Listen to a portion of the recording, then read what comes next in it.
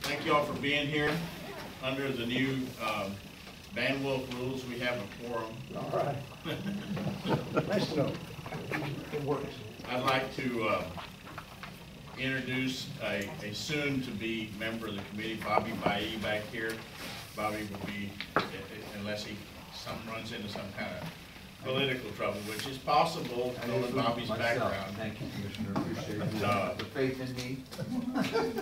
He is, I think, scheduled to be appointed by Fair Oaks City Council this coming Thursday, he said. Yes, sir.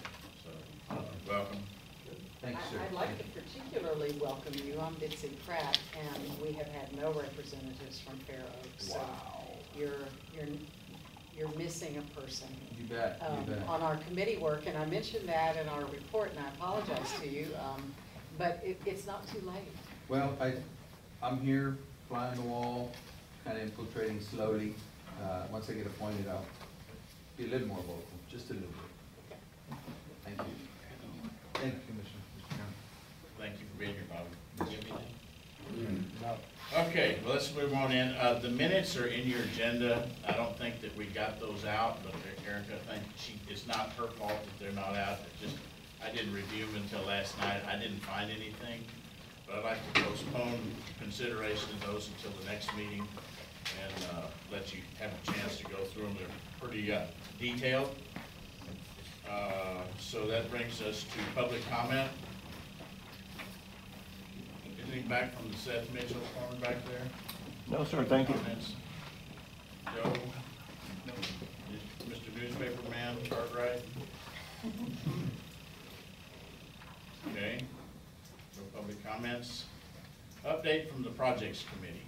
Who's reporting? Bitsy? That is my report. Well, we have work to offer. It's not in the best format visually yet. I hope that we can recruit some help to finalize that. Our support team that's working on the PowerPoint is not here today, so I can't give an update on that. But I've submitted to Northern and to each of you in the projects GIS subcommittee a list of 24 recommendations for roads. We chose to go in a very non-controversial direction. We're not trying to draw fire. We're trying to get something in place that helps move people in and around the city, and to take some heat off the Main Street merchants by way of improving the routes around Main Street going east and west and north and south. So you can review that information on the website. I talked a little bit about some of it last meeting, but we're at a point really where we need the technical support with our PowerPoint and our maps and so forth. Any other members of that committee? Santa, good to see you back here. Steve Sharma. Any other members of that committee like to offer any comments? I just think Bitsy did a good job with the summary.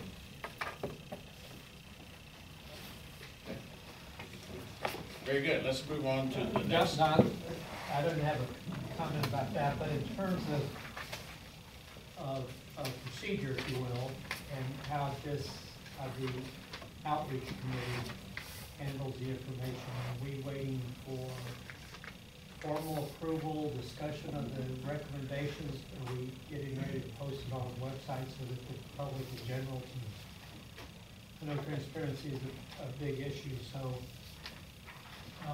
at what time do we start promoting the recommendations of these projects, and if they're moving forward to the public entities that we represent? Do you have any comments on that? Probably have several later on this meeting. What I would like to see happen is that we get the full scope of the recommendations on the table. I know that in addition to the projects that the committee, GIS Projects Committee, has offered up here, there are other recommendations. And I know, Ben, is your recommendation about the loop of roundabouts is not included in that context, is that right? Some of it is, Okay. actually. Well, A lot of that's in the crowdsource. okay, and what I'm trying to do is, my hope is that we get all of the puzzle pieces on the table, and that as a full committee, we discuss those, and then we have some votes about whether it's gonna be in or out. So if you support that line of reasoning, I think it's best that we don't put stuff out there yet and on a sort of haphazard basis get feedback, because I think we'll start to stumble over ourselves. Okay, Is that- that makes sense, yeah. I'll say, as we did before the break, there's a presentation that I can get my hands on. I put it on there as, on the website, as this was the presentation from this date.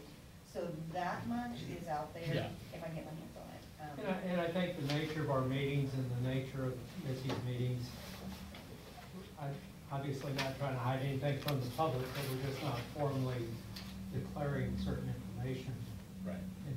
I think until the committee has had a chance to digest it and given a thumbs up and thumbs down on certain projects. The one arena that we don't have access to yet is the information from AMPO.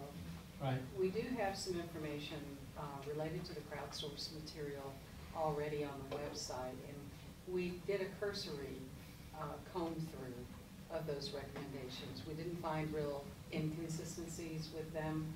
A lot of our pedestrian recommendations that was generated out of just trying to get kids to school is not particularly included in the pedestrian recommendations on the website. But if any of you could spend some time looking at that information with respect to the 24 projects that we've identified that we know we would like to see on the table.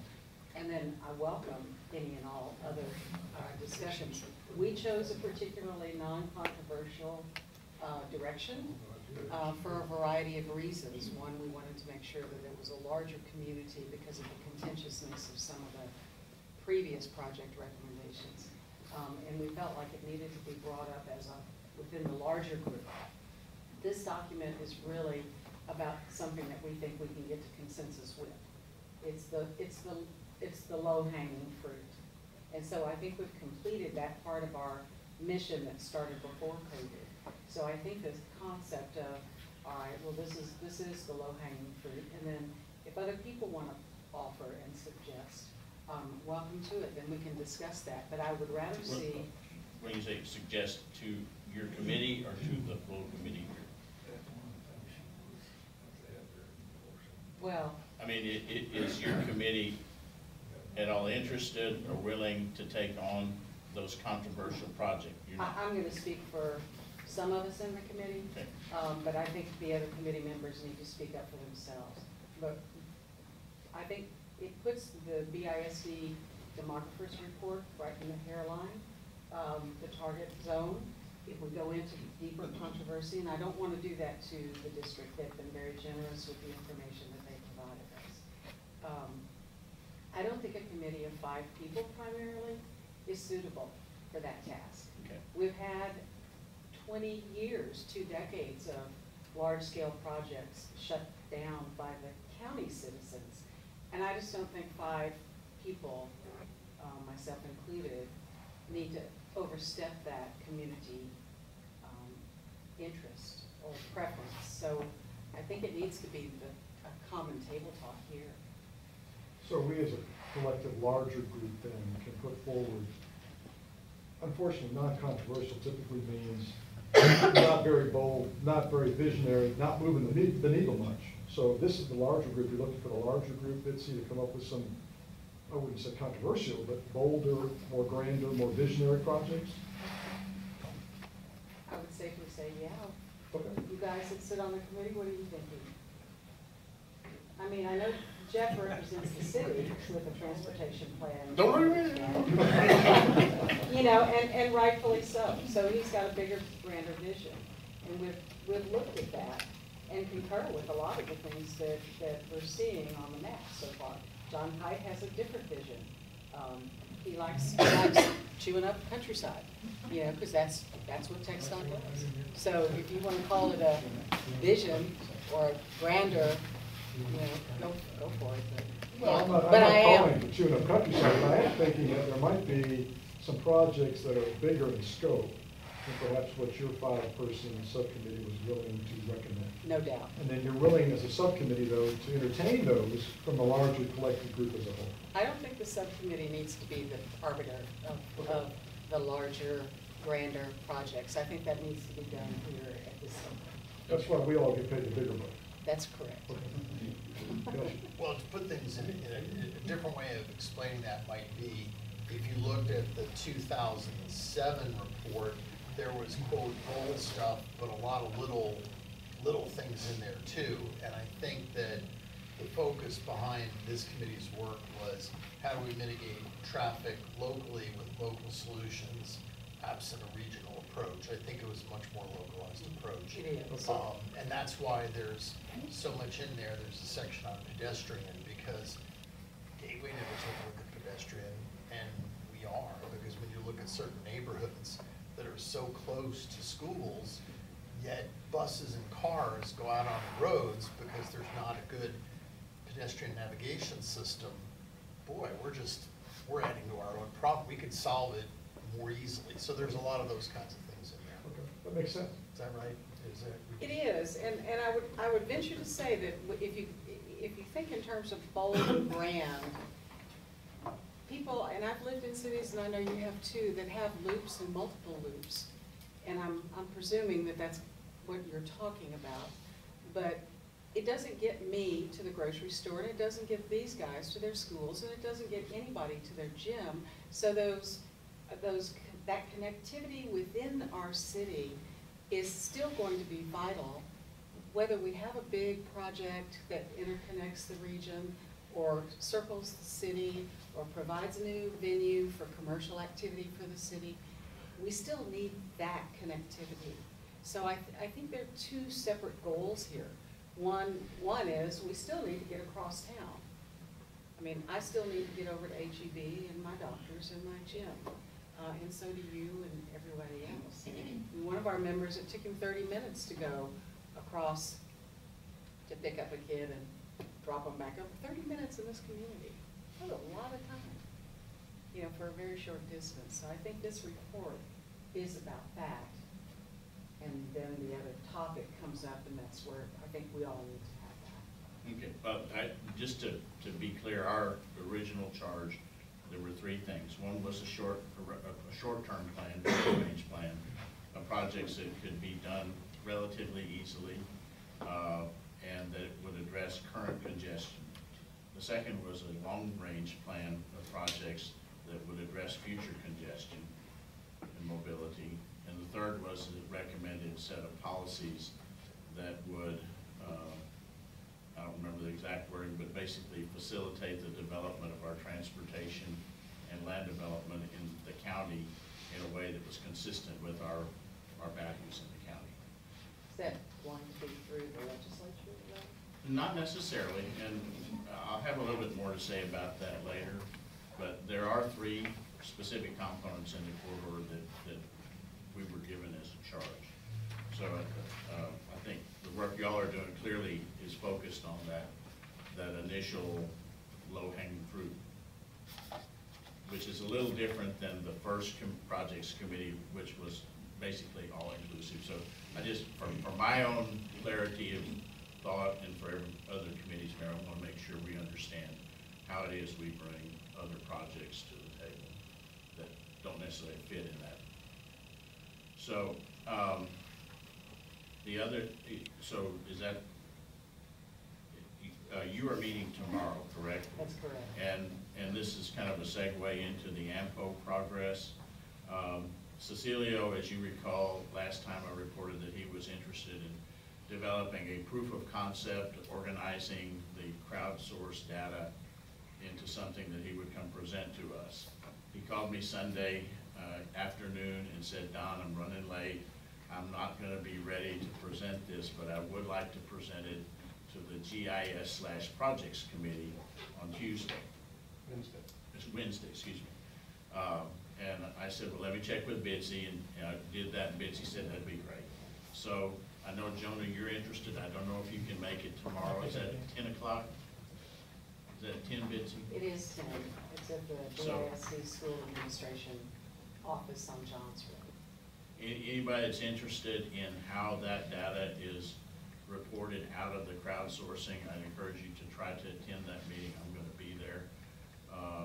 And he has said he would try to get it back to the full committee then, based on the feedback. Tomorrow, get it back at the next meeting, which will be the 17th. So we're making progress, not as fast as we'd like.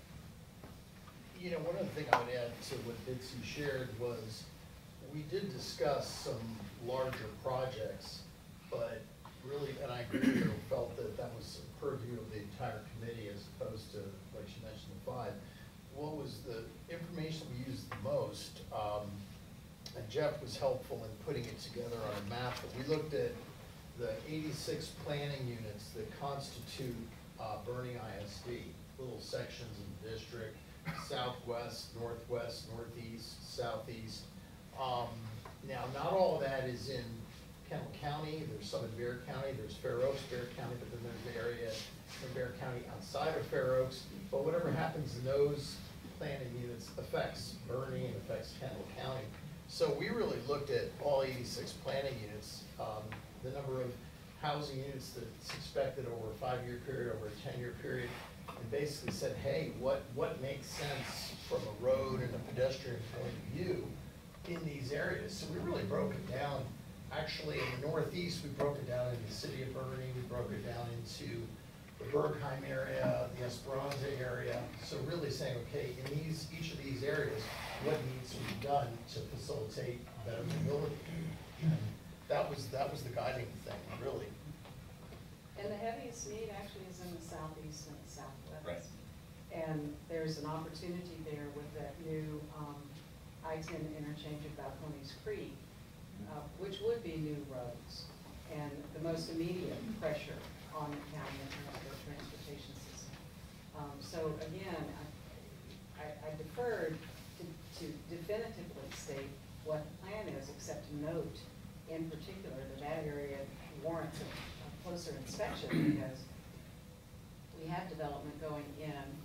If you connect through there, that relieves the pressure off of Cascade Caverns Road intersection. It mitigates some of the blockage there at the county line where Balcones Creek crosses and delivers up traffic, you know, up and down, north and south. So having a way that you can connect, and then on the west side of I-10 in that same general area, the Alamo Area College District is going in, and there are multiple roads that have been proposed and are under application that interconnects a lot of that and brings traffic further south into Bear County and further north into Kendall County. So we really saw the more imminent decade, you know, timeframe in that area, and that's probably the heaviest area that we looked at. Some of the other areas aren't going to have that kind of pressure. The Northwest is not, and the Northeast to a great extent is not, until you get to the regional conversation.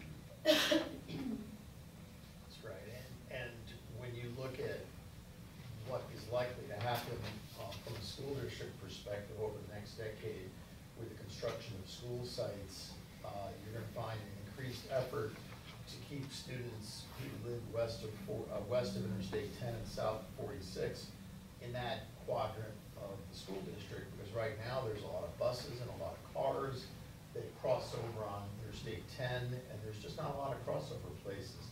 And whether it's the next elementary school that hopefully will be built, you know, in the next 2-3 years, west of Interstate 10, to be followed by other schools, because when you look at the expected growth of housing, you're going to have another Bernie city population south of 46, west of Interstate 10, within 15 years. You're going to have that. So you need the infrastructure and you need the schools to go along with it so that you're not clogging up downtown Bernie. So hopefully the school district can be part of the solution to keeping school traffic localized in the area closest to where people live.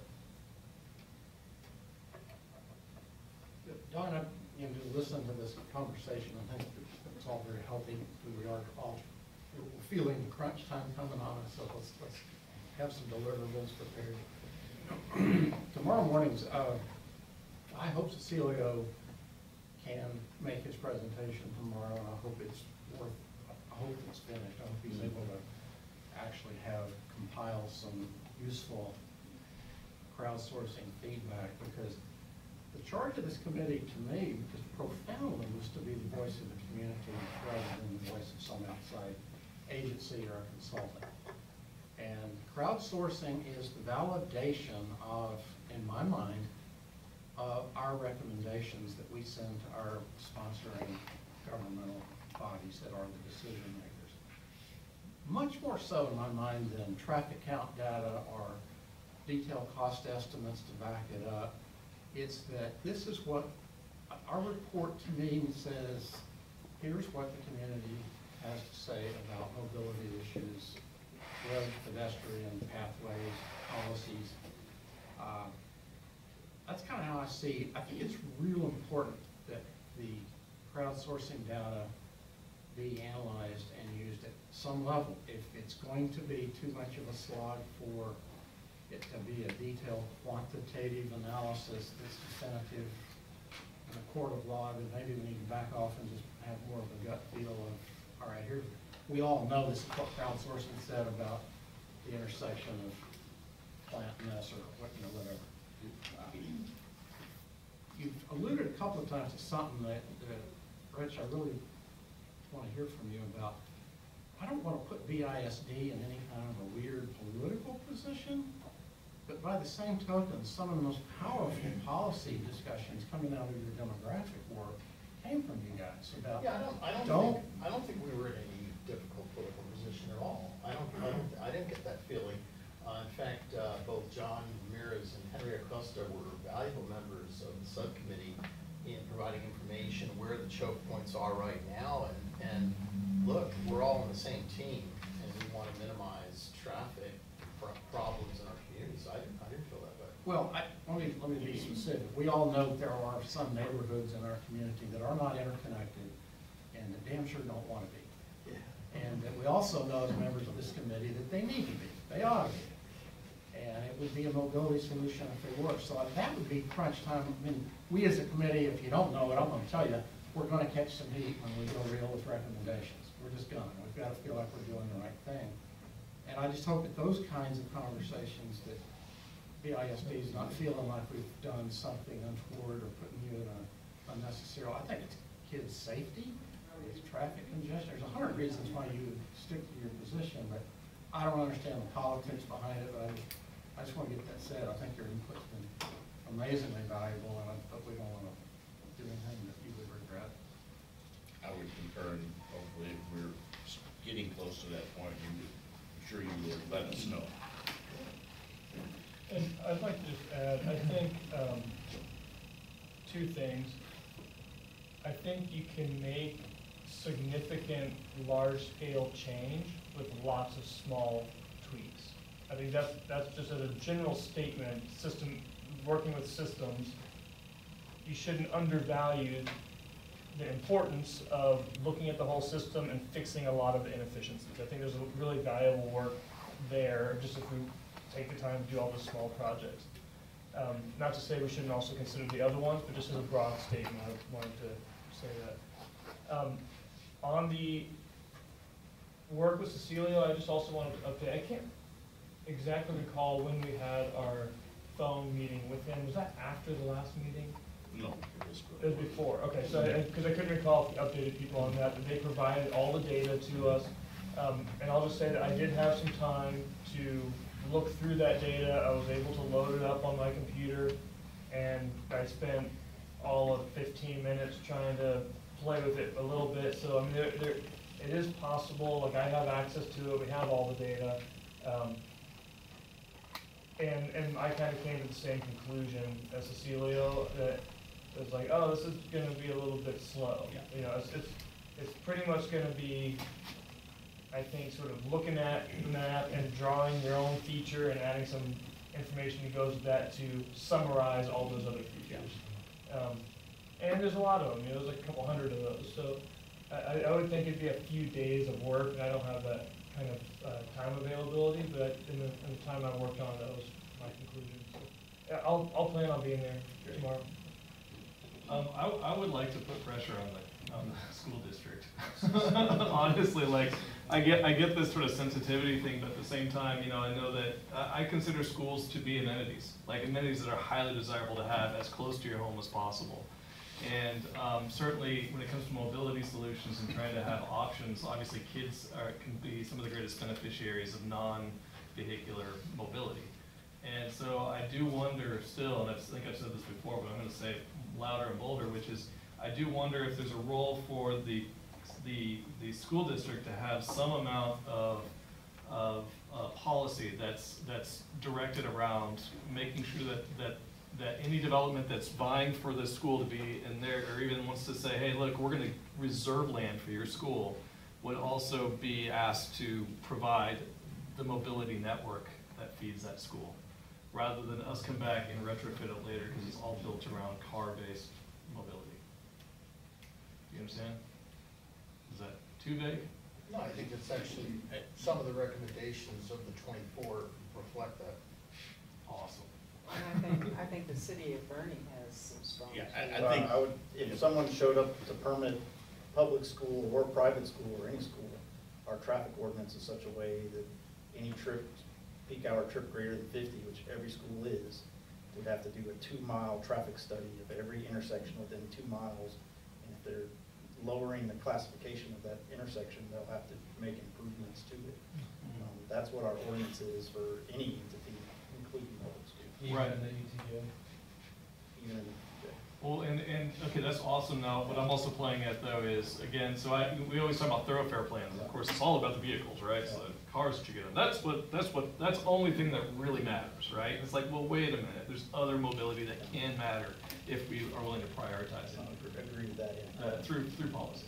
Because that's where, and we had the conversation with the Live Apartments the other day as a perfect example. It's not a school, but a senior apartment complex went in, and they only had to build their little sidewalk right to the project. But we don't have anything in our ordinance that makes them connect their project to the rest of the city of Bernie sidewalk system, so that those seniors could actually go walk somewhere in Bernie. And yet on the southwest side, Beatenhorn or Wicked 3 has some provisions for providing a walking path from there to the school, proposed school. So, I mean, there are some tools there. County, I don't know. I don't think we have the tools, but, you know, the regulatory tools, certainly we can offer encouragement to do that. I mean, I think, in my opinion, as a commissioner, as a Kansas County citizen, what I'd like to do is create an ethos within the county that these are desirable places to live. You put that stuff there because that enhances the product, your housing product, your development, and gives you a leg up over somebody who doesn't provide the amenity. And it just makes things so much easier, becomes a standard part of what we do. Don, would that be incorporated in the third phase of what you talked about Yes. a moment ago about Right. establishing standards and policies? That's the way I see it, yeah.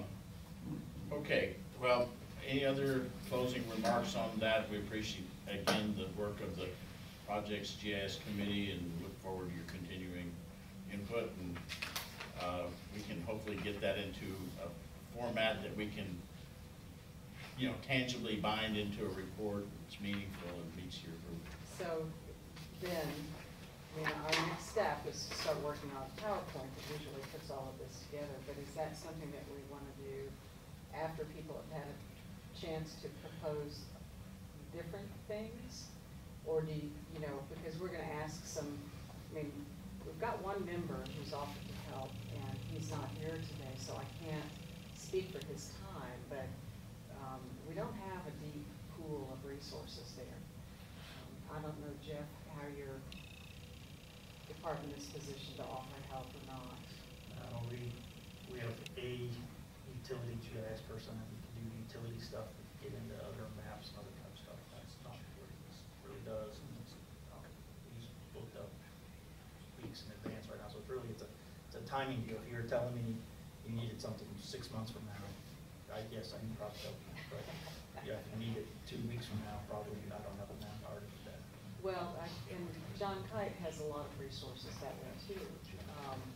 You know, we're just putting these schematics together in terms of, on this section of Cascade Caverns Road, we're recommending projects 1 through 5, and we'd like to pull a map up of Cascade Caverns Road and that kind of thing. I think if you have that ready to go to where somebody from your committee or members of your committee could sit down with a person at some point in time and just walk through those projects on a project-by-project basis, just continue to accumulate that data.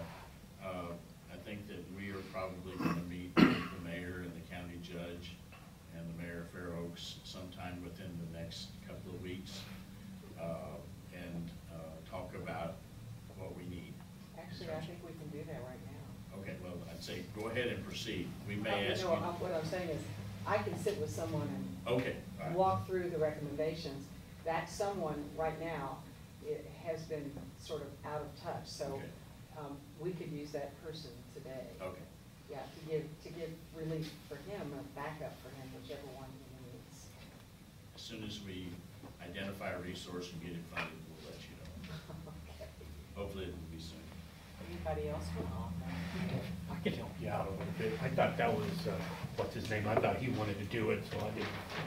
Okay, Yeah. well, good. So we've got a volunteer. Okay?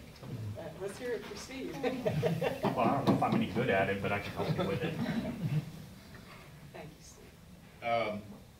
We, you know, you look at the calendar and you realize we have 9 more meetings in 2021.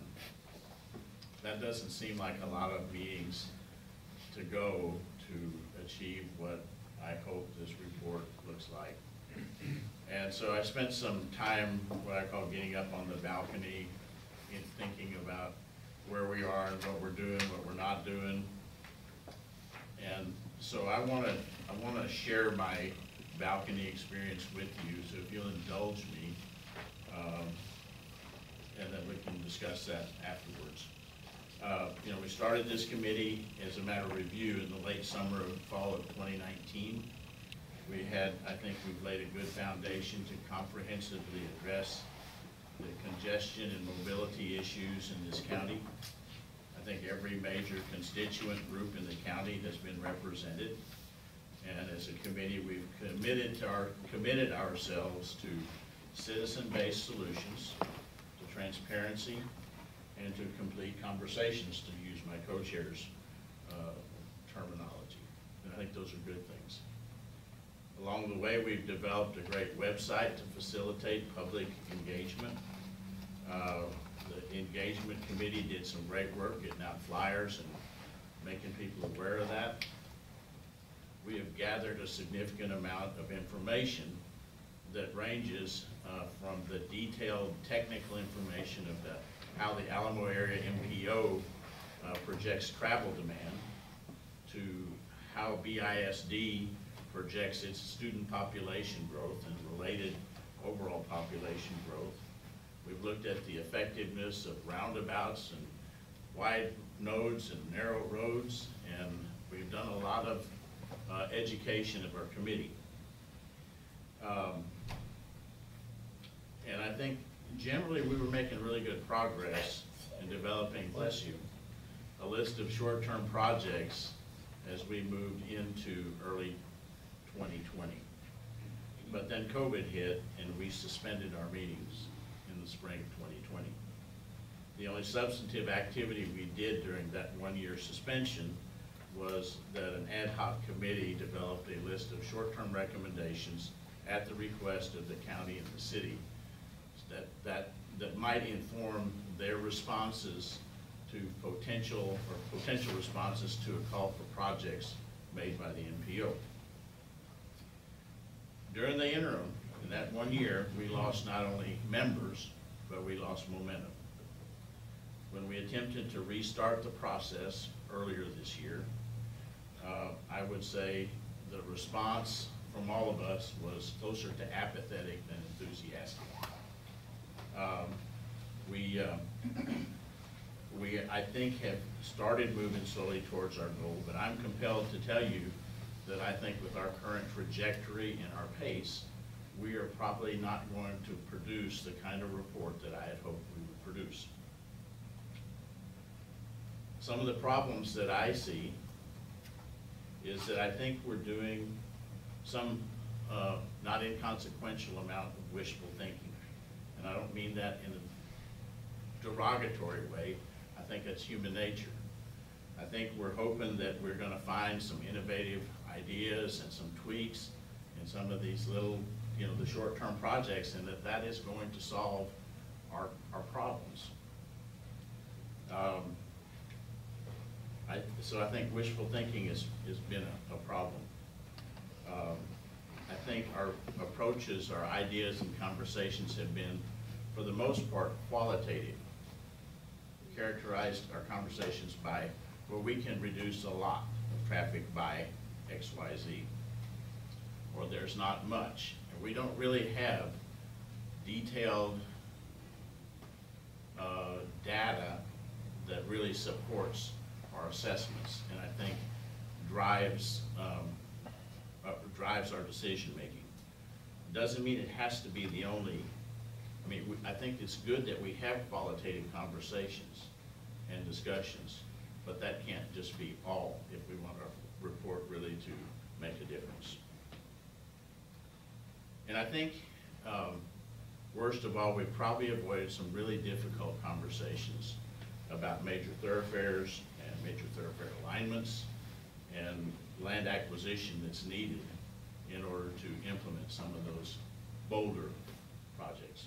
Doesn't mean we have to propose 300-foot wide rights-of-way, but I think we need to somehow discuss, if you're gonna, at some point in time, have this roadway carry X number of cars, you're probably gonna need to add 10 or 15 feet on either side. And we need to come to grips with that, and either say, we ain't gonna do that here, or we are gonna do that here. It's needed. We just need to say that. And so we need to have the conversation about it, let both sides be heard and say their piece, and then we'll vote. Or maybe we'll have consensus. To the extent that I haven't provided more effective leadership, I acknowledge and accept my role in our current situation, which is we're running behind. So in an effort to illuminate our target for this group and hopefully improve our aim and our pace and our trajectory, I've offered a draft outline of our final report. I said, here's what we're gonna do. It's the last 2 pages of your agenda. And this is a draft. It's for you to consider and to discuss and hopefully frame our progress and efforts to get back on track. So I'd like to walk through that agenda with you, or that outline, or that table of contents, and then get your feedback on that. Again, this is nothing set in stone, and it is a straw man for y'all to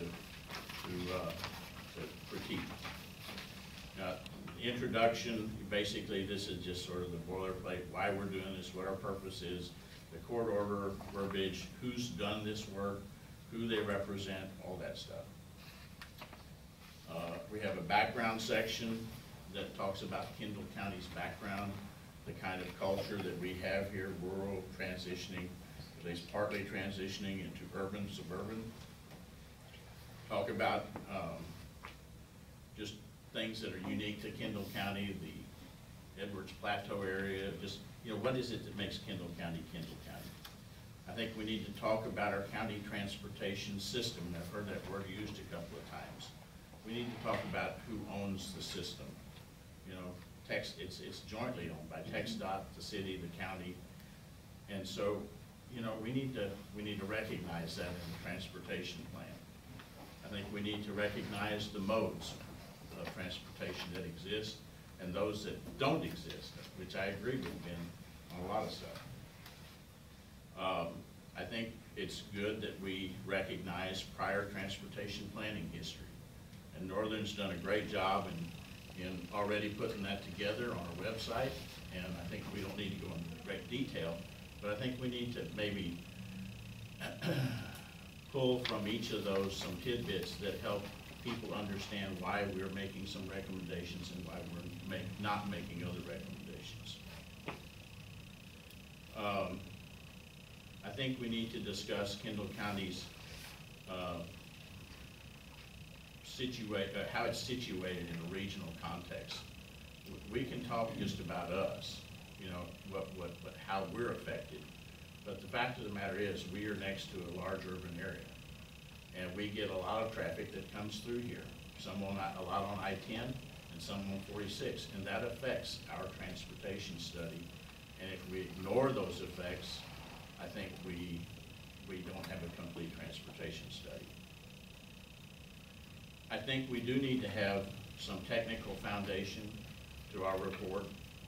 We have a lot of demographics.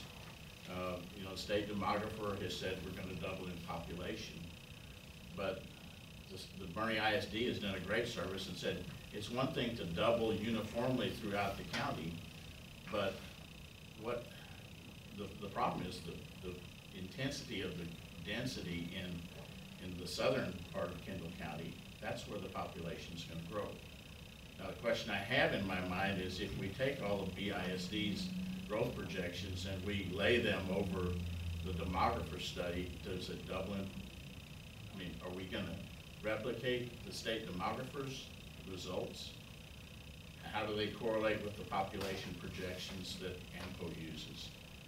And I think we need to delve into that a little bit, and if it's disconnected, that's fine. Let's just say it's disconnected, and maybe we can suggest a reconciliation, a resolution.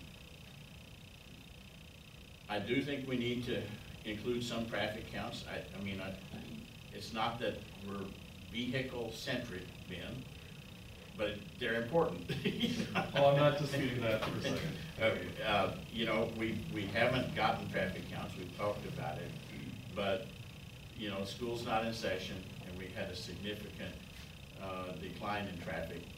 Now, I've had the good fortune to work with another consultant who did some traffic counts in response to a fatality we had in Comfort earlier this year. And TxDOT did the study, and they counted the traffic, and interestingly enough, the 2019 traffic data that they counted was a certain number. The 2020 traffic count was way down. Okay, the 2021 traffic counts are up from 2020, but still below 2019. So what is the appropriate use of that data? Do we count again in 2022, or do we, I mean, what they have suggested is that for their planning purposes, they're going to multiply the 2019 data by 15% on traffic counts and use that for planning purposes. That may, you know, I think we need to discuss that, decide if that's appropriate, or if we use 10%, or we don't make any adjustment, but let's at least have some technical underpinning. I think we ought to talk about, not in a critical way, but an important way, about the influence of primary and secondary school traffic. And it's not just BISD. I mean, Geneva's has a big driver down there too. But schools are a driver of traffic, and I think we need to recognize that. And I think that supports some of the recommendations, particularly the short-term connectivity recommendations that we make, that we can make some immediate impacts. You know, the EDC here in Kendall County has made, I think, great progress. I think in large part because Ben Eldridge had enough foresight to bring in some people that said, let's do some planning EDC that looks at not just economic development in terms of jobs. Let's talk about why do people want to move here. And so, is it IC squared? It was Johnson School of Economics, I believe. But the recommendations that the EDC has brought forward for their strategic plan, what they adopted, is the first time I've seen the strategic economic development plan recognize that the quality of life here is a significant economic development tool. And that the quality of life wife has to do a lot with the environment and the open space and those things that we kind of take for granted. And I think they're beginning to say, oh, we got something special here. We need to take care of this. So I think we need to include that. And Steve is here from the Economic Development Commission, and so Steve, you can, help us with that. Then we get into the meat and potatoes, and the potatoes part is the short-range program. We need to talk about what we're trying to do, address short-range things, particularly improving pedestrian safety. There may be other goals that we want to address through the short-range plan. And then we need a list of projects.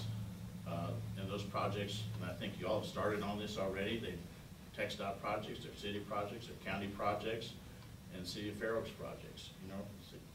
What can you all do to help implement this? And then you get into the meat part of this, Tim, where we have the long-range program. Those things that address the future congestion, like what's going to happen on 46 out here when Miralomas is completely full and we have another city the size of Bernie down here. What is 46 going to look like? Do we want a connector down through the Cibolo corridor, or do we want to push all that traffic to 3351? And if we did that, what would 3351 look like? And what do we have to do in terms of cooperation with Bear County? So I think we need to look at that. We need to talk about how do we preserve the rural character of rural Kendall County. We've talked mostly about this area, a line that's 3 miles north of Highway 46. South of that, north of that is pretty rural still. Maybe we want to keep it that way. Do we say that our recommendation is that we avoid putting any 4-lane highways through there, or converting any farm-to-market roads to 4-lane roads? Or what do we say about that? For long term, I think we ought to make a statement. I've heard a lot of talk about efforts to avoid creating latent traffic demand, building roads in ways and having policies about those roads that encourage development, which then fill the roads up and require more roads, and pretty soon you're just chasing your tail. I think we need to make some statements about that.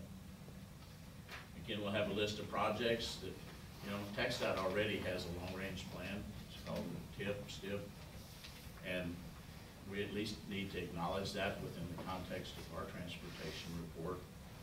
I think the city of Bernie has some, at least rudimentary plans for how they'd like to see things go in the next few years. The county doesn't have anything. Fair Oaks, I don't know. And then we get into the icing on the cake, which is the policy recommendations. What do we do to preserve our hill country environment? What do we do about transportation design? What do we do about access management? What do we do? How do we control residential density? If we can't control it, let's say we can't control it, and that we need to have the legislature step up and do it if that's what we feel like. Just because we say it needs to happen doesn't mean it will, but it doesn't keep us from saying it ought to. We can talk about interconnectivity between developments and how that ought to be incorporated into policies at both the city and the county levels. And then I think there's a whole nother set of recommendations that we ought to make about things like coordinating the geometric standards for rights-of-way and roadways between the city and the county. Y'all probably have, what, 6 or 8 different roadway classifications? 10. I think the county's got 2 or 3, and I don't think any of them match up with each other. So you're in this ETJ. I mean, we're 3 blocks from each other. Why is it that we can't have a coordinated set of? Does that make sense? Should. So that's a recommendation. I think we should have coordinated major thoroughfare plans. I think we need to have address pedestrian infrastructure. And I don't think it's too bold to say we ought to have a countywide bicycle mobility plan. I mean, there are a lot of people that come to Kendall County to go biking. I mean, if you don't think so, just come to my house in the springtime you'll see Seth Mitchell go by there about 40 times, you know, and Lance Armstrong's right behind him trying to catch him. But sidewalks, somebody was talking about sidewalks. What do we need to do about sidewalks? How do we make those serve the people better? And then I think we need an acknowledgement section, you know, BISD, not just for their hospitality and letting us meet there for almost a year, but also the great work that's embodied in their demographic studies. The city of Bernie hospitality, not to mention our scribe of extraordinaire over here. AMPO has done, and I think will continue to do a lot of work for us. And of course, we need to acknowledge the presenters, and I've only listed two of them here, the guy from Carmel, Indiana, and Dr. George Finney, and we had some last week, Amy Avery, and I'm sure we'll have some more. So, that's my outline for the report. And we have 9 meetings to get this done. Now, I'm not one to hurry up and do it halfway. I would prefer we take a little longer and do a really good job, because if we don't do a really good job, this will just be added to the list that Northern has of another study in Kendall County transportation planning history that can be referred to by the next committee. I feel strongly about this. You know, it's kind of like a story I told Bob earlier about, and I started out with Bob and Larry, so I'm going to stick with that, but the fact that it's Bob is not any reference or reflection on Bob. But Bob and Larry were brothers-in-law. And Bob was a great fisherman. And he always went fishing, and he always came back with tons of fish. And Larry was the game warden in that county, and he just could not figure out how Bob was catching all these fish. And so he said, Bob, I need you to take me and show me how you do this. So sure, I'll pick you up Saturday morning. They picked him up, went out to the lake, got in the boat, went out in the middle of the lake. Bob opened his tackle box, pulled out a stick of dynamite, lit it, threw it in the water. Went around scooping up all the fish. Larry says, hey, Bob, I'm a game warden. You can't do this. He says, Ma, you want to know how to catch fish? This is how I catch fish. As he took another stick of dynamite, lit it, threw it in the water. Went and picked up all the fish. And Larry says, Bob, look, I know I'm your brother-in-law, but I'm the game warden, and I'm going to have to cite you and take you in. And Bob said, no, Larry, I don't think so. As he took another stick of dynamite, he lit it, and he put it in Larry's lap. He said, are you going to fish or are you going to fuss? The moral of the story is we're all in this boat together, every one of us in Kendall County and every one of us on this committee. And I don't want this to blow up in our face. So with that, I'm going to be quiet and take notes. With that, I'm going to put the stick of dynamite in all your laps. Don, thank you for taking the time to put that together. I thought this is really important foundation for us moving forward. I took a couple of notes about items that are maybe additions, things that are, or questions about where things might go. So I was wondering if under technical foundations, if that would be a place to insert something about, you know, we've learned a lot during this committee about certain design ideas, certain retrofit. So whether it be the right sizing of a road, or whether it be a roundabout, or the wide nose, narrow roads concept. Something about general concepts and things that we've learned that help provide us some technical foundation for some of the recommendations that we are giving. I don't know if that's appropriate to include something like that there. And then under policy recommendations, there are some thoughts that I've had. I think that when it comes to larger roads and thoroughfares, that for some individuals, myself probably included, it's less about the development of a road than it is about how the road is developed.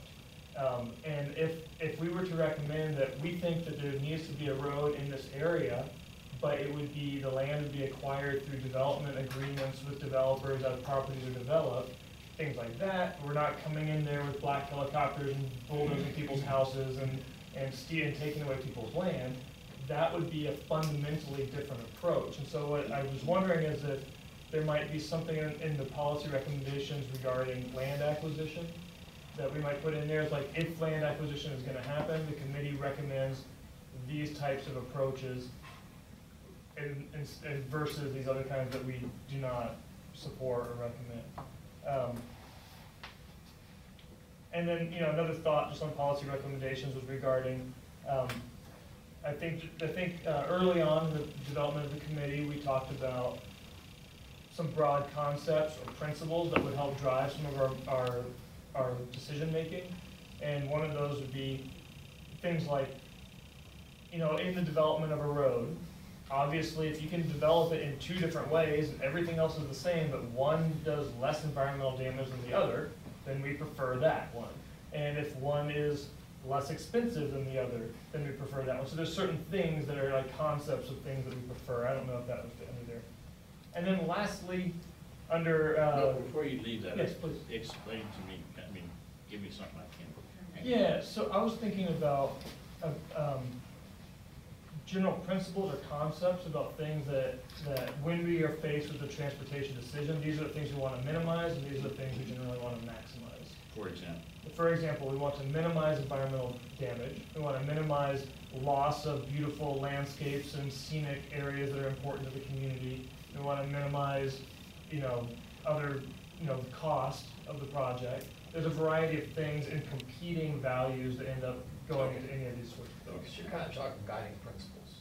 Yeah, more or less. Yeah. Prioritization. Or that, yeah, exactly, yeah. And then very lastly, just under pedestrian infrastructure, I just put a little note there about walking trails. Might be in addition to sidewalks, like we have the greenway, and oftentimes when I think of a sidewalk, I think of a little strip of pavement or concrete next to the road, and maybe sort of making it a little more inclusive. Those are the only notes. Otherwise, not even otherwise. I think this was a great start, and it gets us really pointing in the boat in the right direction, and those are all my comments.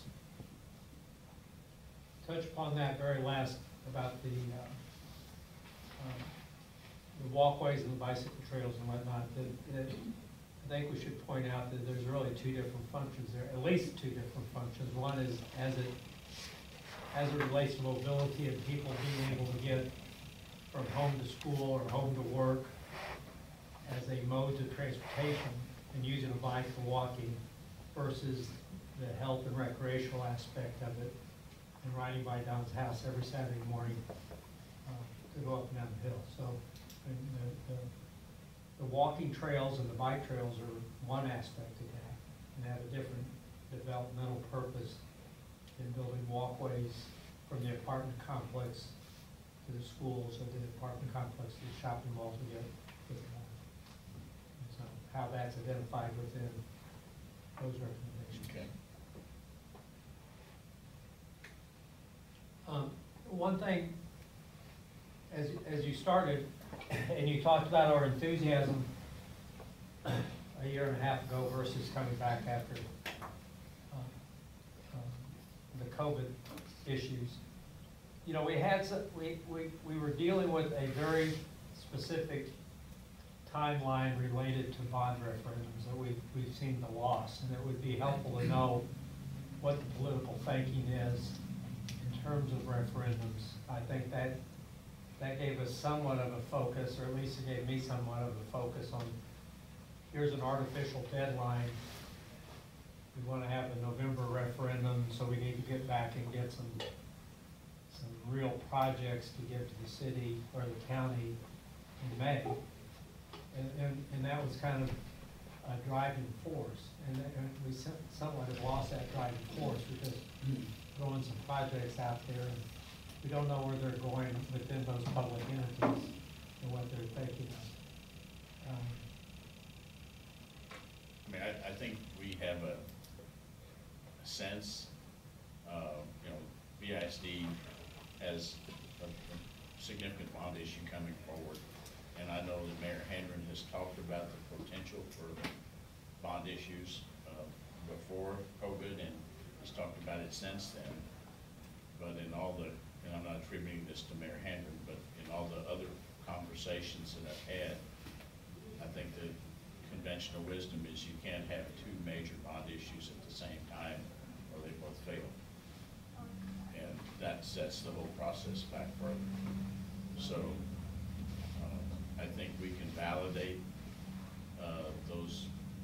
that conventional wisdom with the political subdivisions, but I agree with you. There is no compelling deadline other than the fact that the political context in which we exist is in a constant state of flux. Mayors and county judges come and go, city council members and commissioners' courts come and go, and the relatively good support I think we enjoy now may not always exist, and so we need to make hay while the sun shines. Well, at the same time, I didn't sign up as a lifetime commitment. Yeah. I don't know, it depends on how long our lives are here. From somebody I know what you're out for. But in that regard, though, that it might be helpful to all agree on what we consider short-term and what we consider long-term. Yeah. And the two, some of the short-term could be out 10 years, and long-term could be 40 to 50 years. Yeah. And others may get back to press. I think as a group, we should probably decide. I think that's good. You know, one thing I'll say is, once the presentation from the committee that Busy chaired is put forth, I think it's gonna really generate additional discussion on more major things, because you're gonna see maps of the area with where the low-hanging fruit or what have you is presented, where the pedestrian improvements are presented. But then it begs the question, well, if you're gonna have X number of housing units over a decade or 15 years going in this area, what else could be needed beyond that? And I think that will set the stage for those discussions with the larger group. But I think it's, to her point earlier, it's important that the entire group be knowledgeable of the processes we use, so they can say, okay, where do we go from here?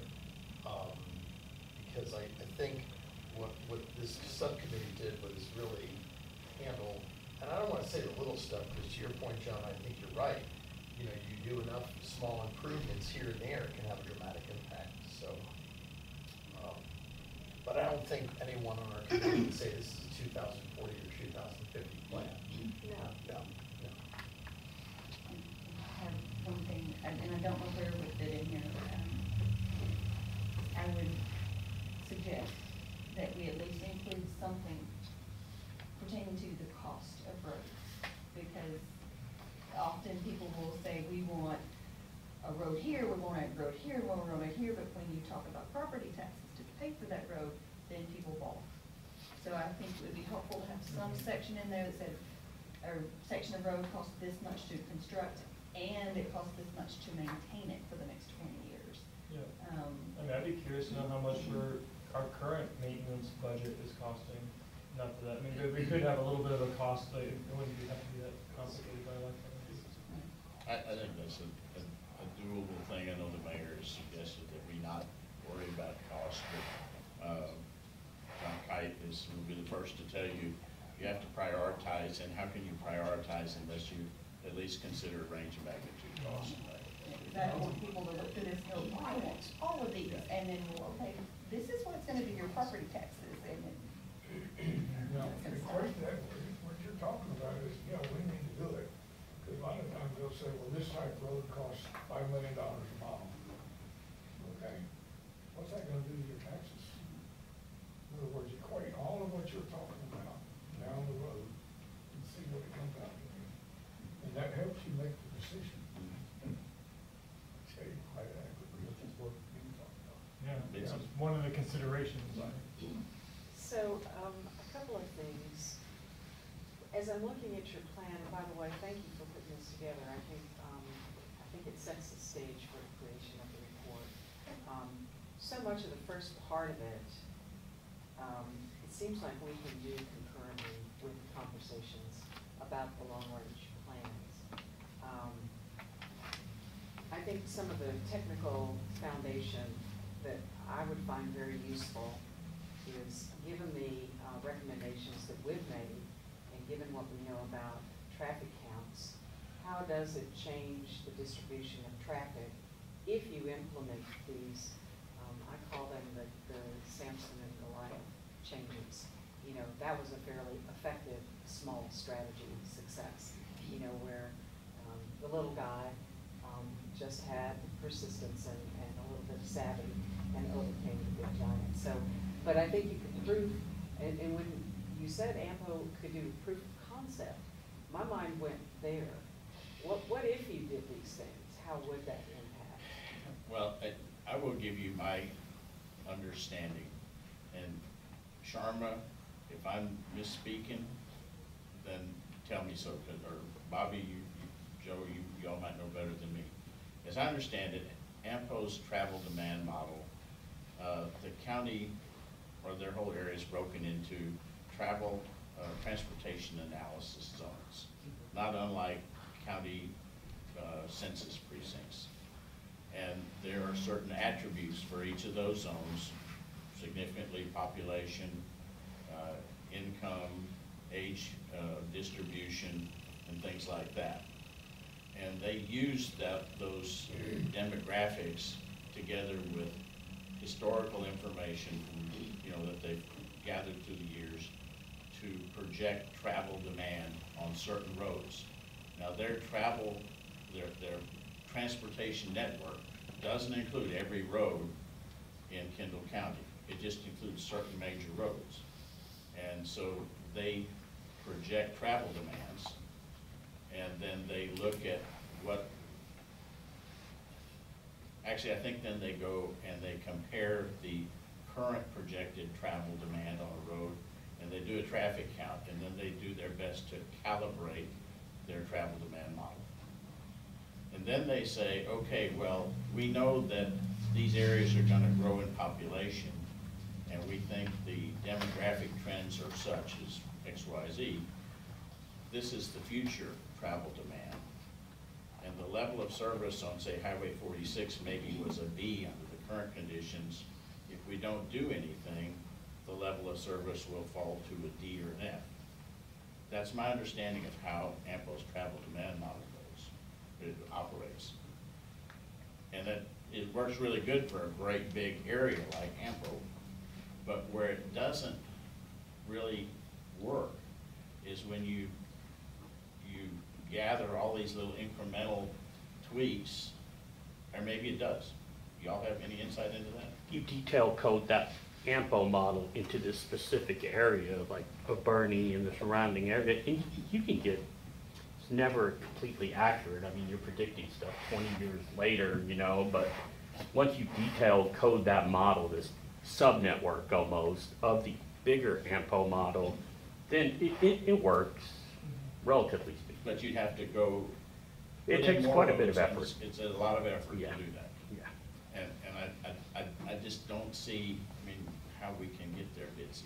So Jeannie Geiger and I had a conversation about this particular topic, and she mentioned something, and technically speaking, I don't have recall what that something was, but it sounded to me like it was a spaghetti model, where you could look at, traffic flows visually, not number-wise, but, so there's no way if you created these alternatives that you could image how it would impact, say, downtown Bernie is the key thing that we're concerned about, is we want to make sure that if anything that we have suggested will impact downtown Bernie traffic in a positive way.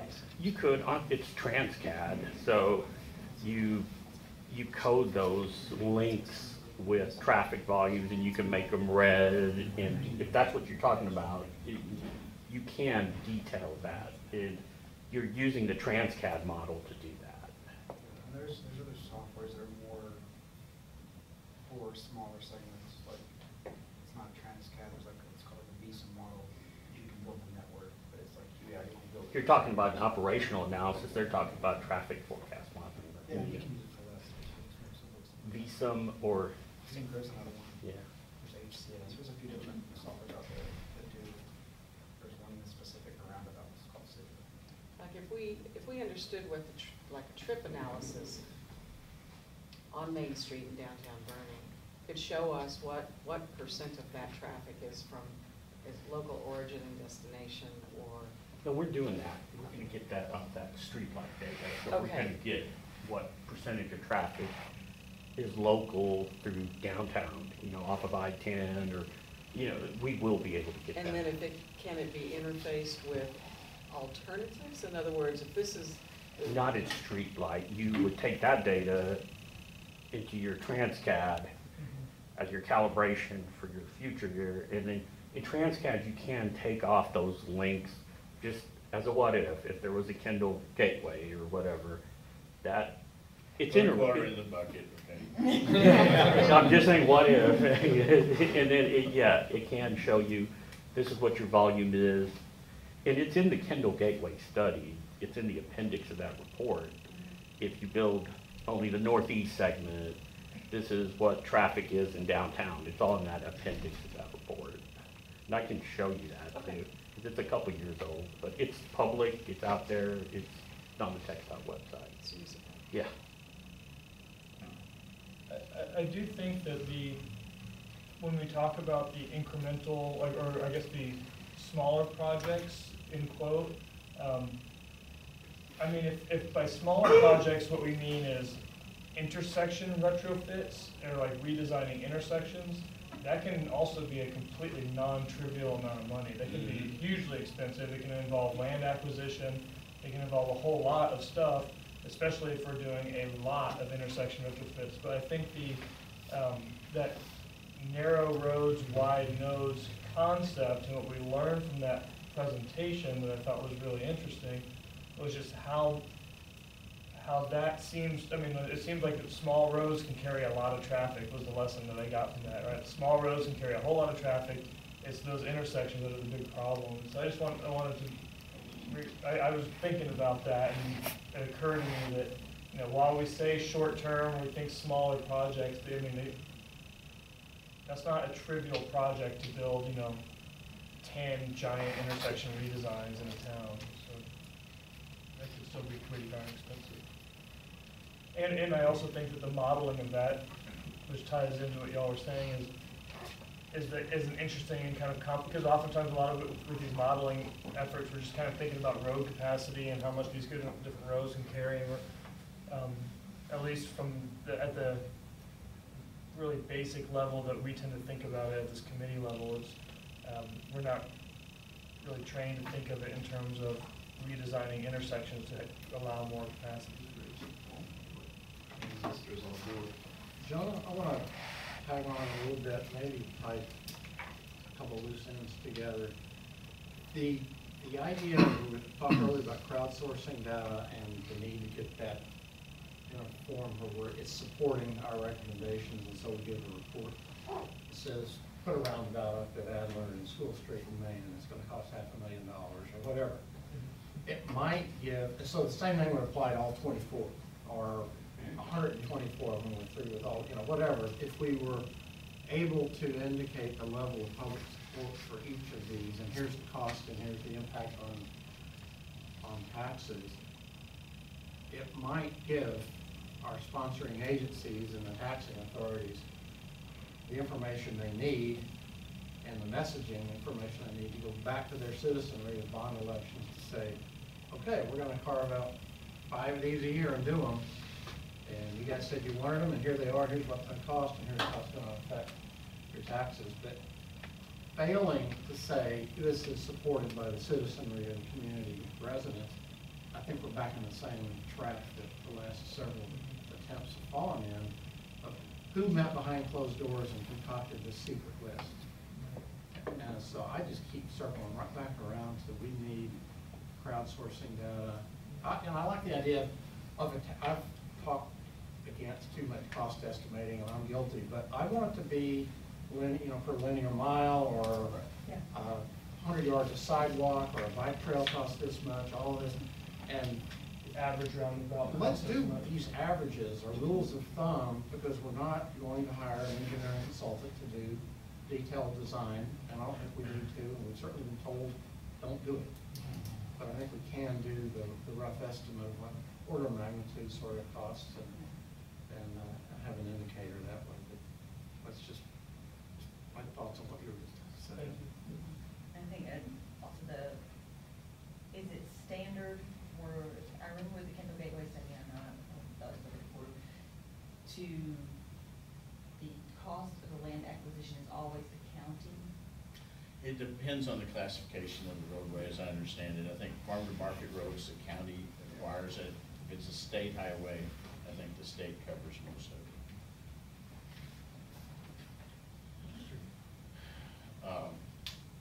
You know, back to, I was thinking, I think your question about compelling deadlines. There is an infrastructure bill moving through Congress right now.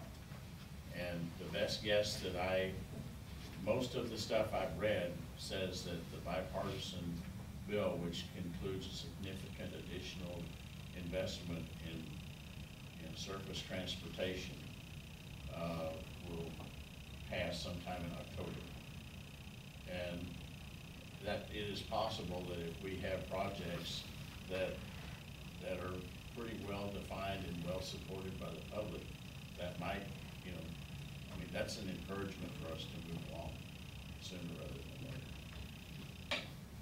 I kind of want to like go with these transportation guys, like talk a little shop for a second. And the only reason is because there's a contention around the people who are saying we need to build more highways, go, go, go. And then there's other people saying, no, we need to have other transportation solutions. And so, is it possible we could need both?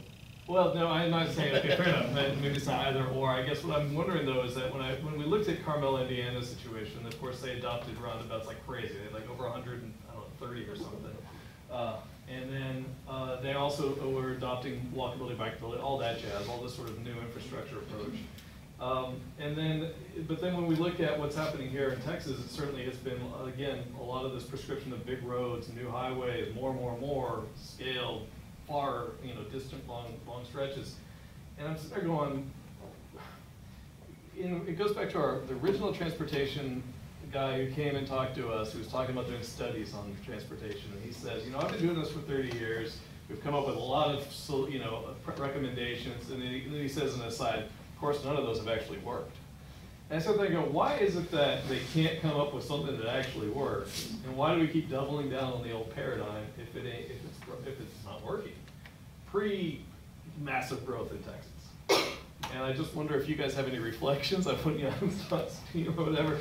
But do you guys look outside the box are there communities that you see that have actually kind of broken the code to some degree? I haven't. It's always latent demand, because I started working in Austin, and you always have to make those tough decisions. Nobody wanted State Highway 130 built or State Highway 45 built, but imagine if those hadn't been built, how bad I-35 is now, imagine how horrible it would be. There's always a latent demand in Texas. People are moving here faster than those traffic projections can account for it. We used to grow traffic up at 2% a year compounded annually. The volumes I've seen around here is just crazy. It's like 8 to 10 to 12% in spots. And it's just, yeah, you can do things to fix it, but yeah, generally, you've got to do stuff with the highways. And, you talked about wanting sidewalks and everything. All those shared use paths, it all takes more right-of-way, and nobody wants to give up their right-of-way. And everybody wants the bike paths and everything, and it's like, okay, the right-of-way is getting bigger. And it's not just the width, right? You've got to drain that stuff. So now you got these ditches, and so it just gets bigger and bigger. Everybody wants everything, but it's impossible to fit all that stuff in. And it's, you said plow through the countryside stuff, but so, sometimes that's all you can do because there's such demand out there. You have to build new roads. Yeah, but that's part of the quantitative data that we're not talking about, right? Yeah. So the one thing, we talked about this, when we stopped with COVID, that's where we were at. We were saying we need to get the quantitative data. We never did that. And so you're getting that stuff together, but the part of that equation you're not including is what that road brings. because it fast forwards development. Right. That happens. And quantitatively, that impacts the traffic on that road. Then it turns into Katy Freeway, because even more homes are built out there, which, if that's what Kendall County wants, then we could do that. But the people move to Kendall County whether you build that road or not. It might push them to that road. Right, but that takes but creative solutions, which is why this committee was formed in the first place. I do think that there is literature on how to address latent travel demand. I don't know that I have seen anybody that has, to use your words, cracked the code. Yeah. But I think access management is one thing, that you can do that. Right. You don't Yeah. have, because you greatly increase the efficiency of the roadway by interrupting all of the driveways and intersecting streets. Right. And so you kind of push development off of it and then hopefully. But that takes right away, right? Well, they have to do it, I mean, it's like, I went to Maine one time, it's a beautiful place, they have great freeways, but they didn't have any access roads, they just had freeways. Yeah. And I said, where is, well, they're behind the trees and they're within the developments, okay, so the model works pretty good there. The woodlands. The same, That's the woodlands. Gary probably knows about that. So I think Yeah, that's but something to be take careful, into Don, what you're consideration. wishing for, because what you're saying is limited access, they're gonna end up in comfort. They can't get off in Bernie, so As some and hippies. we don't want them. But you know, you try to limit access, right? So I say raise median along Highway 46 in front of HEB. Well, businesses don't like raised medians and stuff, so there's always a give and take Right. for the access management even. There's a lot that goes into it. You know, Don, a couple of things that we haven't talked about at all in this committee has to do with public transportation. And I'm not sure why that hasn't been part of the discussion. We talked about actually- it. We tried it up there. And Well- we had some conversations about it. I think what it came down to was this linking in with the San Antonio public transportation system. Wasn't there some issue with that or some huge Well, we would cost? have to agree to impose their sales tax on Kendall County. Right. Well, we tried two different things on that. One was we tried to reverse commute. And, you know, because we thought, well, in San Antonio, there's a lot of people that need jobs. We could transport them up here. Well, you only have 2 or 3 people on the bus, so that didn't work. We also tried actually having a bus service up here. Was that, John, when you say we tried that, how far back in time did that go? That was when I was with ACOG, that's what. Well, ACOG still has their ARC Oh, bus. they got an ARC bus, but I'm talking about, we actually tried to have a scheduled route. But there's not enough people having a scheduled route. So we don't have the Well, demand. it goes back to the question, how long ago was that, and would it be a different scenario today? Well, it's probably 20 years ago, 15 years ago. Yeah. I mean, We got the, I don't want to say NPO. What's the word I just told you? That, ACOG? that has got, you know, the bus route. Alamo Regional On Transit. demand type stuff. But, yeah, we tried the other, the reverse commute and all, and it just, there wasn't enough people to make it work. Well, to your point, though, I think if we're gonna truly do a transportation report study, I think it needs to at least address Just to mention it. public mass transit that, you know, while it's probably a good idea, the public's embrace of that has been. Well, my experience is public transportation falls in the same category as low-income housing. Yeah. And try to spell those with 4 letters. You know, it's just one thing, it's just. The thing I saw when, actually, when we were at that conference earlier, but right before COVID hit, you guys were both at it, and one of the topics was that providing transportation to more rural areas becomes very expensive, especially when you have to link all the way back to San Antonio. And of course, one of the big costs is, yes, it's the bus and all that, but it's really the driver and all the health insurance and all the other, and the cleaning and all the other stuff that goes with it. And honestly, when I do it from just a cost benefit analysis, it's gross. I'm back of the napkin at best. But I sit there and I go, well, that's where yeah, we could maybe do something in town that's more of a trolley, but if we're gonna start to get real about public transportation, automation is really gonna be the facilitator because of the cost of it. Because otherwise, it's gonna be seriously subsidized. There's no other way to do it. Believe me, I'm a believer. I think it'd be awesome. But I'd like to float into San Antonio on an air ride bus. Be awesome. Well, I have a sense that now that we were talking about Jeff and him. We're back. We're just up doing city major thoroughfare planning, right?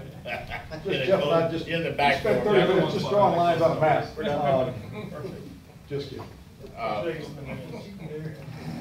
think what I'd like to do at the next meeting, 2 weeks from now, is to, hopefully we will have the AMPO crowdsourced data to be able to present to everybody and make sure y'all are comfortable with how that's going. I'd like for y'all to really think through this some more, sleep on it, think about it some more, the draft outline. Let's try to get homed in on something, and I will look at how we might schedule some of these things. Some of we can knock off already and just kind of put them in the shelf. But I'm gonna try to put a schedule together for how we would address the non-project parts of this in terms of time frame. And then if you have we need to think about how we want to bring these larger, grander projects forward for consideration. Do you have anything that what else do we? Just back to Gary's comment about a deadline, we do need to set our own. There's not enough external information, because I heard what you heard is, I don't think the city of Bernie is going to entertain a bond election on the same year that the school district is, for the reason he said, which would have been our next arbitrary deadline, that probably already would have passed. Is it assumed that the district will go first in the bond referendum? It looks like they are. They seem pretty good. Rich, do you know if can they set a date? Are we looking at, for a school referendum, are they looking at November or May? Next May. So I think, Don and I can float a date, we can talk about it, but I like the October thing. If we don't at least try to set a deadline and look with a sense of urgency, then we'll be here a year from now having the same. What, you're talking about this October? Yeah. Between now and this October, we have 6 meetings. Yeah, let's get some projects out here. So we've got your base, I mean, it's not too difficult to read through the current recommendations, and then I think the very next conversation to be had, regardless of whether we have a PowerPoint to help with the conversation, but why not bring other ideas forward, beyond the scope of the subcommittee recommendations? I mean, in my mind, we've got the 3 buckets that Don identified in the 4th order. And I think we can start to populate those in draft form while waiting on crowdsourced data to validate that these recommendations and cost, rule of thumb, cost estimates, to finish making the package around each one, but to even have some sense of committee progress that's tangible, I think would help us all feel like what we could do on kind of a schedule. Yeah, and I was actually thinking, Bitsy, I think you brought up, that some of these things can happen in parallel and don't have to happen sequentially. It might be worth thinking about a rough timeline for accomplishing certain sections of the document. That's what I was to come back to the schedule. Okay, I'm sorry, I spaced out for a second. Repeating that, got a text from somebody. So, yeah, so anyway, that was my thought, and I guess you'll agree with that. Who is actually going to write the report? It's a projects committee. I think Northern. Not it. She said not it first. All in favor? We have a quorum. And can we get so specific as to recommend that the city have a bond issue on a given date? I don't know what the regular election dates are. I used to know May is one, November is one, but I think there's a couple others. No, there are There's just two now? Two uniform elections. Two uniform elections, May and November. Okay. I don't know, that feels a little presumptuous on my part, Kim. I don't know, we might recommend that some projects be pursued with bond funding. Okay. Some projects be pursued with joint bond and MPO funding, some projects be, you know. That makes sense. Yeah. Timelines, I think we gotta leave to the policy maker. Okay. Tim, we did also talk about the public transportation. Gary was bringing it up, and I know that's something you care about as well. Yeah, it is. So, it is something that definitely needs to go into this recommendation in some form or fashion. Just, yeah. And we might need to talk to somebody who knows how to do all the math on that, just so we really are clear on what that looks like. And I gather from your automated comments that that's what you're talking about, automated shuttles. Well, part two, Don, we haven't talked about toll roads. No. Toll roads. Now, that may fall in that 4-letter word about I'm public. sorry, I can't hear you. Toll roads. I'm sorry, I still can't hear you. Okay. I don't know that. Point taken. I was just thinking, like, I don't know that we have any say in that kind of level of, I mean, I guess, like, what level of planning do toll roads have? I mean, my understanding, first of all, was that TxDOT took a pretty strong stance against toll roads, and so they weren't really supportive of a lot Well, of that was toll roads. before they were really for toll roads. That was before they were against them again. I thought they were against No, them. That's just the San Antonio district too. There's TxDOT building toll roads all over Texas. Okay, Look so at right. Austin and Dallas, Fort Worth. Yeah, they're all over the place now. I've Yeah. got a toll tag. I would tell you that one thing we could recommend, Tim, and you're probably familiar with this, is that we might want to consider at some point the creation of a regional mobility authority, which is a mechanism that sort of embraces this whole thing. Yep. They have one in Bear County. Yep. And they have several others, Bryan College Station, the Valley, Dallas, Fort Worth, so Austin. Yeah, it wouldn't be inconceivable that something like that would be a good recommendation. I don't know if it's within by October. I think that's a policy recommendation worth considering. I mean, I don't know what the downside is, so I won't endorse it yet, but, yeah. I mean, again, let's try to be bold, visionary. Right. It doesn't have to be spaghetti bowls, but bold. Yeah. Forgive me. Okay, Well, the other thing too is, I mean, I agree that we are kind of in this area that we're getting swallowed up with San Antonio, but at the same time, if the bolder we are, the more we can differentiate this region as something separate, which I'm not saying I'm anti-San Antonio, but I am in favor of just the diversity of different community characteristics and embracing whatever this is as it evolves and is its own place. As long as Rankin and I can bail hay, you know, we don't really care. I mean, I think there's a number of policies like that, though, like there's also congestion pricing, which we've talked about, which is highly controversial, and just like toll roads are highly controversial, but then there's also like limited access roads or roads that connections between neighborhoods that are open during school, dropping kids off time, and then close later, so they'll become big commonly used roads. I mean, We've got some of that in our recommendations. there's a variety of like interesting little mechanisms we could include in there. I think those are the type of recommendations that go back to what Ben was saying about being somewhat creative and not just grasping on to the same old, same old. Just because they tried it 20 years ago doesn't mean it won't work today. So I'm looking at the Kendall Casey study, I said it again, I know. In their study, they also had a section highlighting how much public participation they had. Do we want to include something like that in our final report, saying That's a really good idea. we had, I don't know what, this many visitors across the many months, or Well, we this might, many hits to the website, something like This that. many comments. This many comments. we might need to have open houses and things too, in that, you know, in that regard, you know, as we get closer to rolling out with a draft plan leading to the final plan. But the other thing too, I'll say with the gateway is that for all their claims of, oh, we did so much public engagement, most of the people who were directly impacted by a highway coming through their property had no idea it was coming. And so that's just the one caveat about outreach. I appreciate that they spent a lot of money on it, but as I understand it, those people who were opposed to the gateway spent a few $1,000s and were able to notify everybody who was affected, and about 90% of them were like, I had no idea. And that kind of tells you, I don't know. tells me a lot. And that How probably does need to be much something. effort they put into it. Because we were, outreach committee got stopped too, because we had some wild ideas of going to schools and all kinds of stuff that we never got to do because of COVID. So that's something to consider. Once we get to that point, we do need to have some more engagement with the public. Good point.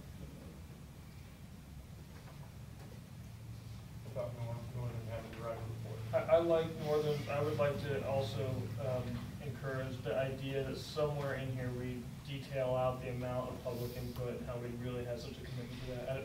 I don't know where that would fit exactly, but that seems like something to put on the list of things to. All right, well, we're coming to a time to conclude today's meeting. So wrap this item up and see if there are comments from the public around the room. Yes, ma'am.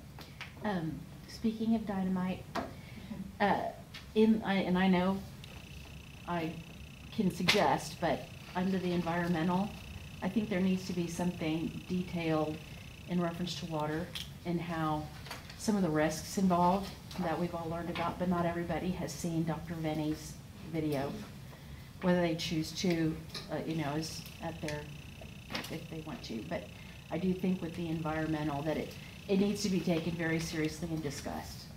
And then to add, even though I do believe that talking about the costs of these potential roads is very important, but I've heard mentioned several times at a few different meetings that a directive from the city or cities has been, don't worry about the cost. Do not worry about the cost at all. And so I'm not referring to that as the county thinking that way, but perhaps other entities, because I've heard it several times.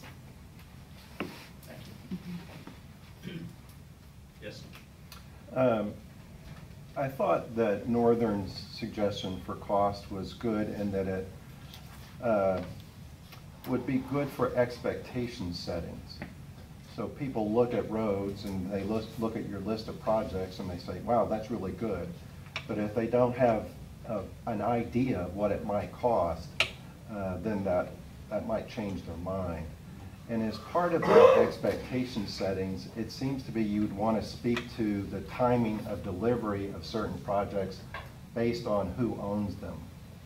If the city owns the project or the county owns the project, the ability to deliver that project is much different than if TxDOT owns that project, because then we'd be competing with other TxDOT projects through the MPO. And I don't know if you want to speak to that MPO process, but again, that's one or two sentences about the MPO process and talk about it's a competitive process, and we would have to rank our project up against others for these scarce dollars.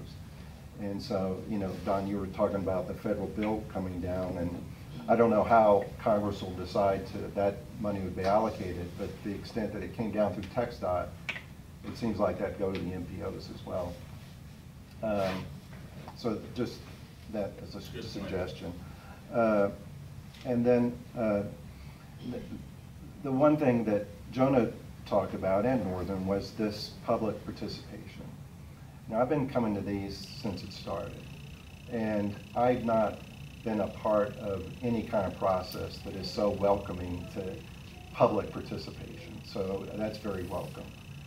Now that we're coming to really the hard part, which is the discussion of the long-range projects, I hope that you'll make sure that when that discussion happens, that you'll agendize it in such a way that people will realize, okay, at this meeting, we're going to be potentially talking about connections between 46 and 10 in this quadrant, so that people are aware, not to stir them up, but at least so that you can defend yourself against, well, we talked about it, no one came.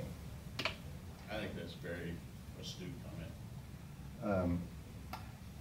And then as far as you have this other section about policy recommendations, and y'all have all suggested, and they're included in there, recommendations that aren't necessarily directly transportation, but affect transportation. Mr. Kite mentioned that we have an issue here with reverse commutes. And I don't know if it's still true, but it seems like many people who work in service industry here in town don't really live in town. And they don't live in town because we have a housing affordability issue here. Now, that's not strictly a transportation issue, but it causes a transportation issue, or it might contribute to. So it seems like those non-transportation issues that affect transportation should also be mentioned as drivers. Thank you. Thank you. Expensive to work in Bernie, because they have to have a car and drive in for a service job. Oh, and, you know, Fair Oaks, we long ago removed ourselves from VIA. We did that purposely, so. Why? We wanted to use that increment of sales tax for something different. There you go. Got the money. Well, Seth has raised a really good point about communication. I mean, we just went through this with the city and UDC. We sent out 2 or 3 rounds of postcards, had advertisements in the newspaper, we had website, we did a bunch of stuff, and nobody really said they got it until we sent individual letters, 8.5 by 11, to everybody's specific individual address, which we did twice. And then finally, oh yeah, I'm aware of that. So, you know, we can do all we can in the general realm of dissemination of information, but literally until you send somebody a letter that they can open up and, oh my God, this is just addressed to me, they don't pay attention, frankly. And so I don't know how we deal with that. I mean, other than sending out individual letters, which is how we resolve that issue with the city and the UDC. I think we ought to put the news media in charge of that. Okay? Congratulations. There you go. Part of the committee. Whether you wanted to or not. He's our communications subcommittee right there.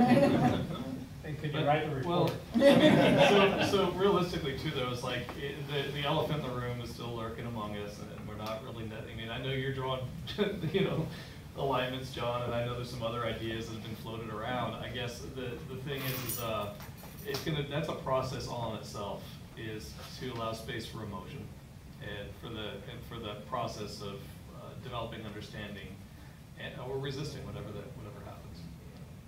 That's part of this process. That I hope. I mean, if we cut it short, then we're gonna end up. I don't know what's gonna happen if we cut it short. Well, I'm willing, and Bob kind of leaned over and he said, well, what I really mean is, we just want to get some, how did you say it? Some projects populated in those 3 buckets. Yes. Not necessarily be completely done. And I think that's a fair approach. I do think if we force it, you know, I think we probably will be doing the community a disservice, but I don't think we can afford to just continue to defer it. I agree. I agree across the board. And Donna, this was a reminder, because I always dealt with it with other issues, is that unfortunately the last 6 weeks of the year is difficult to get any work done, so it changes your potential time, our potential deadlines on trying to get this done, especially if we want to integrate community participation as we roll it out and we present it to the entities that we're representing. Whether you like it or not, they take the sense of the Okay, thank you all for your participation, for indulging me with my balcony perspective, and we will see you at the next meeting in 2 weeks. We'll consider the minutes of this meeting, hopefully we'll get them out in time. Thank you, Don. Black jacket.